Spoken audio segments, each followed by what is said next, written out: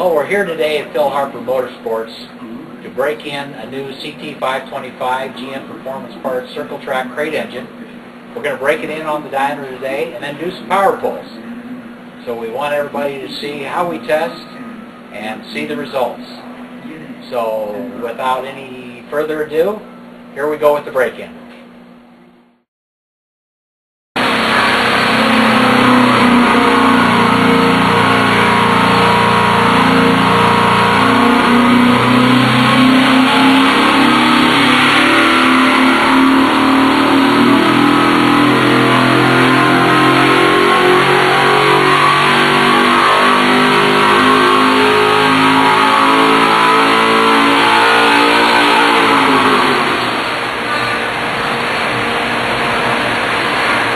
Well, there was the first power pull on the CT525. We'll let it mellow out here for just a second and take another pull. Here's the second pull coming up. The last one we had 532. We'll see what pulls this time.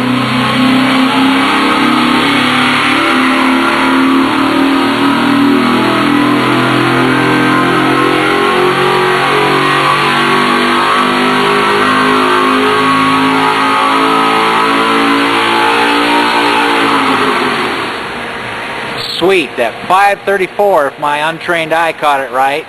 We'll take a look after we idle down here.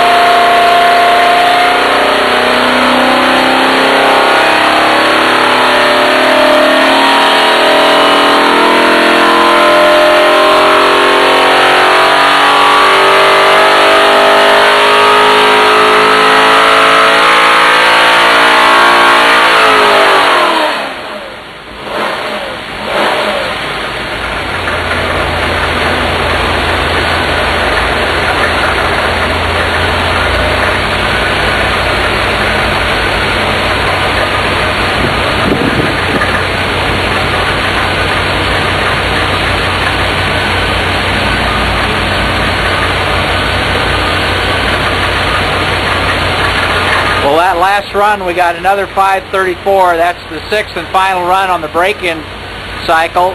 Just wanted to give you a little flavor of what the engine sounds like at idle. We're just cooling down now. We were idling a little bit earlier at just about 800 RPM. Pretty sweet for a stock car engine.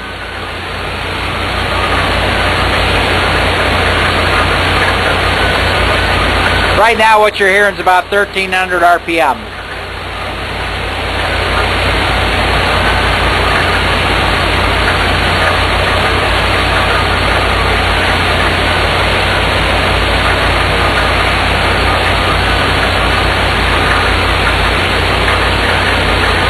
Well, we've had a successful break-in period today, right out of the crate from GM Performance Parts, as advertised, 525 plus horsepower, over 480 foot-pounds.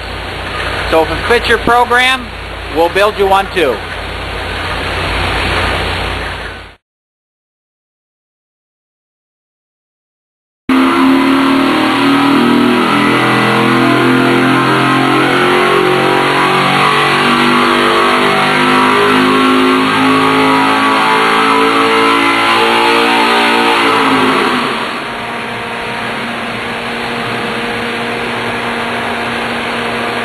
Okay, good start. Looked like about 533 on the first pull.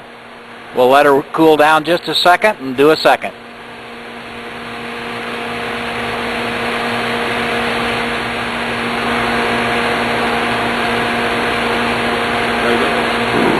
Okay, here we go with the second pull.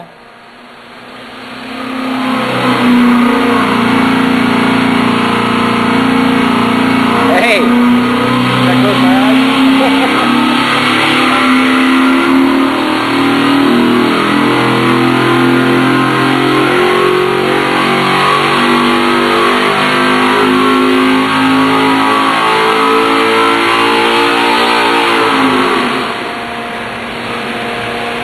Great pull. I think we had about 533 on that one as well, so we're good to go. We'll let this thing cool down, put it in the crate, and this weekend it'll be on the racetrack. Well, there you have it. There's the second set of power pulls on our great CT525 circle track engine based on the Corvette LS3. We've had very consistent performance today, over 530 horsepower out of both engines, so I'm sure you'll have the same experience.